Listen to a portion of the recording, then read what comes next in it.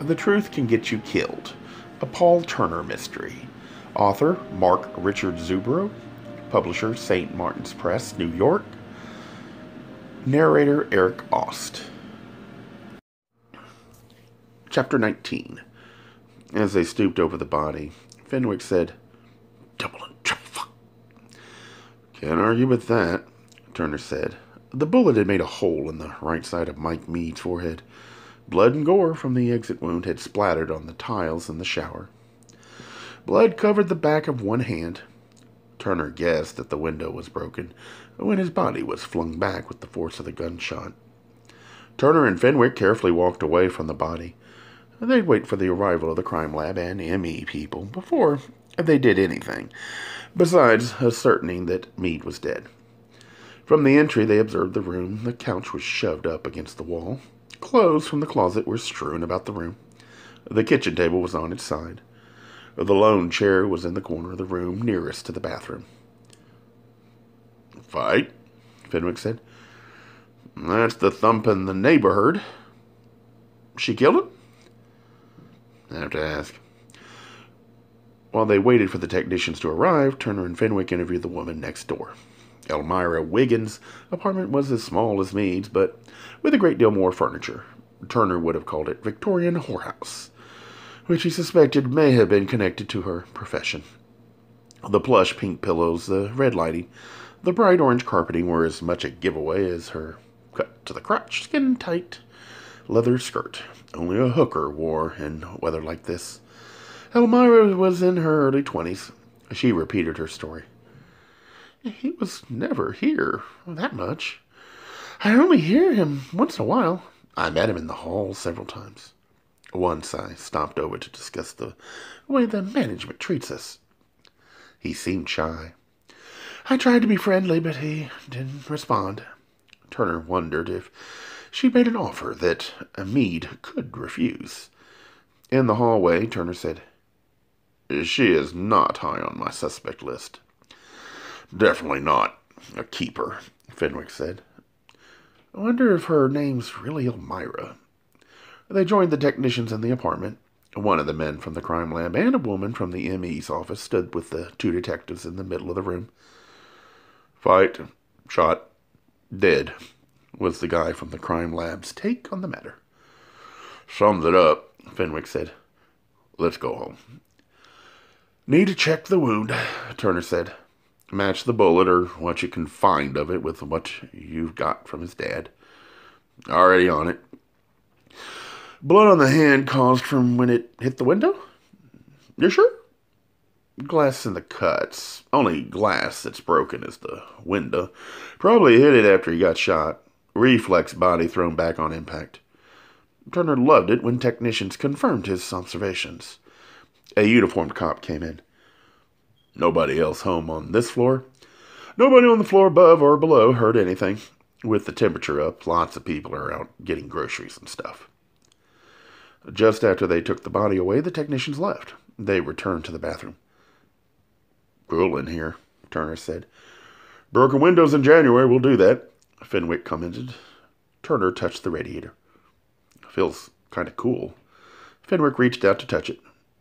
"Wait," Turner said. He noted the spots where paint flecked off and dust was scattered on it. "Let's get the techs back in here. I want this examined. If they struggled, the killer might have brushed against this." "Or touched it inadvertently," Fenwick suggested.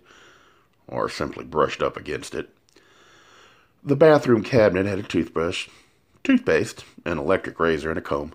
The only drawers were the ones in the hallway, which doubled as a clothes closet. Turner and Fenwick opened them. One of them contained what would generously be called his outfits for dancing. Clean, neat, skimpy, and no clues to murder.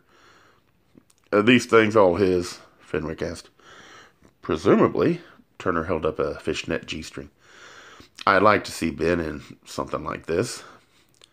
"Or Madge," Fenwick said. They finished their brief inspection and returned to the main room. "I gotta ask the question of the hour," Fenwick said. "I don't know," Turner said. "I didn't ask." "One killer or two?" The question isn't much more obvious than the sunrise, and I don't know the answer. I thought I'd save you the energy. Your pal. Let's get to Mrs. Meade. This is not going to be pleasant. It was worse than they imagined. When they told Mrs. Meade, she collapsed on the floor and moaned. They helped her to a couch. Her daughter, Pam, entered the room. She hurried to her mother. "What's wrong?" she asked. Mrs. Meade continued moaning. Pam turned to the cops. "What happened?" They told her. Abruptly, she sat on the edge of the couch. She continued to pat her mother's hand absently. "I don't believe it," she whispered. "We're sorry," Turner said. She nodded. "We need to look in his room," Turner said. She pointed to a hallway on the right. They eased out of the room and down the hall. The first door was a bathroom. The second, a bedroom. "Got to be his?" Fenwick asked. Turner gazed at the 4 posters of male sports stars on the walls. Baseball, basketball, hockey, football. All Caucasian males, all with poses that emphasized their crotches. Like Meade's parents weren't the only ones who missed the obvious. They inspected the room carefully. Under the right side of the mattress, they found 2 male pornographic magazines with several pages in each, stuck together. "At least he was normal," Turner said. "How's that?" "He beat off." Fenwick inspected the closet while Turner started on the desk. "These all his?" Fenwick called. "What?" Turner joined him. Fenwick showed him the label on a pair of pants. "I've got size 28 waist and 30 length on most of these, but I've got 2 with 30-inch waist and 34 length." "The change in waist, I can see," Turner said. "Not in length, not that much. He had a boyfriend staying the night here?" "I don't remember mentioning any boyfriends." "You don't remember it because he didn't mention it." "I want to know more about Mr. Boyfriend. Why wasn't this stuff at his place in Rogers Park? Why here? It isn't the usual practice for severely closeted gay men to entertain their lovers in their parents' house or for them to leave clothes behind." "Maybe there's a logical, non-intimate explanation."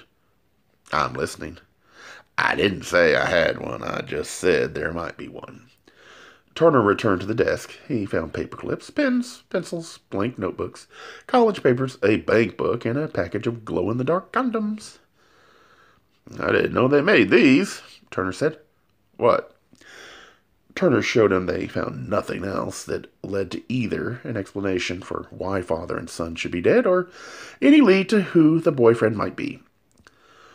"We've got to talk to the mother and daughter," Turner said. "Something is going on connected to them. They must know something." Pam was at her mother's side. She was crying softly and holding her mother's hand. Turner and Fenwick walked over to them. "Please," Turner said, "if you could answer a few questions." "I phoned my mother's best friend. She'll be here any minute. My mom is not going to be able to talk. I don't know how I'm going to be able to talk." Mrs. Meade stared straight ahead. Her blinks seemed to come minutes apart and seemed to take hours to complete. She responded with silence to questions. She did not move when touched. Turner suggested to Pam that she call the family doctor as well as the friend. She spent several minutes making calls. When the friend arrived, they managed to maneuver Mrs. Meade so she was lying down on the couch. They left them and moved to the next room. When they were seated again, Pam said, "I wish I could yell at you again as I did the other day. I don't know why I'm not screaming myself into insensibility. I loved my brother. We were very close." She began to cry. A large number of tissues later, she was composed enough to speak. "I don't know what I could tell you." "Your brother claims you knew he was gay?" Turner said. "Yes. He told me last summer. We have a cottage in the Upper Peninsula of Michigan. He and I were there for a week before our parents came up. We both brought boyfriends." "Was he a lover or boyfriend? Or casual acquaintance?" "More than a casual acquaintance, but maybe not a boyfriend. They slept in the same bed. But from what Mike said, I don't think they were in love. They certainly had a good time together. This was a guy named Frank. He might have met him at Dad's office." "Francis Barlow?" Turner asked. "Tall hair, toned back, and greased down?" "Tall and slender enough to be a 30-inch waist, 34-inch length." Yes. At first I thought he might be kind of standoffish, but he turned out to be great. We listened to old Anna Russell albums or played silly board games. We laughed and had a great time. Did you know about Mike's apartment in Rogers Park? Mike had an apartment in Chicago? Mike Meade had obviously not told her everything. Yes, he wasn't living in Bloomington. Did he tell you he was a dancer at a strip bar and maybe making extra money on the side with the customers? She looked genuinely bewildered. Mike would never do anything like that. There would be too much danger in doing harm to Dad's career and to his own future for him to do something that stupid. How did he and your father get along? She hesitated. They waited. The hesitation told Turner almost enough. Now that they're both... She stopped. I wouldn't have told you this if it was just my dad. I would never implicate Mike. He wouldn't have killed our dad. She sighed. They fought a lot. She sniffed and dabbed at her eyes with a tissue. They fought about politics mostly. I think a lot of Mike's anger came from his being unable to be open about his sexuality. It got worse the last year or so. I would never have said anything to either of my parents about Mike's sexuality without Mike's permission. Mike wanted very badly to come out to Dad. His desire for his dad's approval was enormous. He spent his childhood trying to please him. I felt helpless. I do what I could to keep them apart here at home, which wasn't hard because Mike wasn't around that much.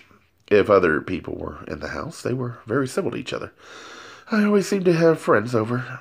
I could do other little things for Mike, like make sure he had a chance to be with his friend at the cabin.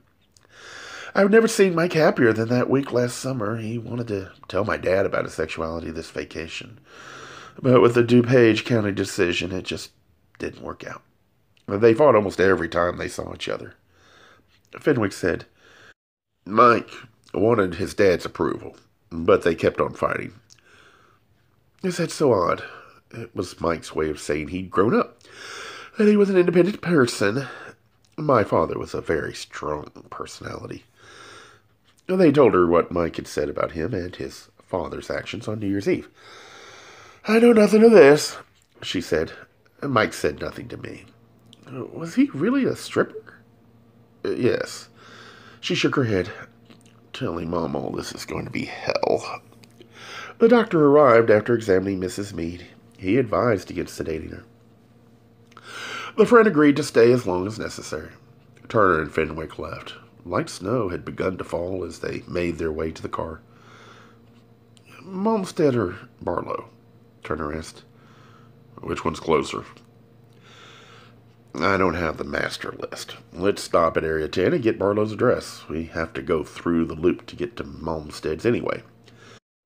At Area 10, the hallways were a bit less jammed. The warmer temperatures had allowed most of the locals to wander back to their inadequately heated homes or hovels. A much larger crowd of reporters had taken their place. Cameras from 3 local stations were present. The blonde cop who'd apologized. Jason O'Leary said, You both got a meeting in the commander's office. The superintendent is in with him. Turner and Fenwick trudged down the hall toward the commander's office in the rear of the building. Fenwick hummed the melody from the Grand March from Aida. I'm the one who's supposed to know opera. Why are you humming that? Some commercial was using it for a jingle. Carpets or hemorrhoids or something. I like the tune. You don't like opera anyway. How do you know what that tune is? My gay opera gene may be defective, but I know some of the basics. Dated an opera queen for 2 weeks at once. I even attended one at the end of 2 weeks. I disliked him more than I did the opera. They knocked at the commander's door. Neither the acting commander nor the superintendent smiled at them as they entered. Drew Moulton introduced the superintendent, then said, We need an update on the Meade case. I filled the superintendent in on everything up to when you left this morning.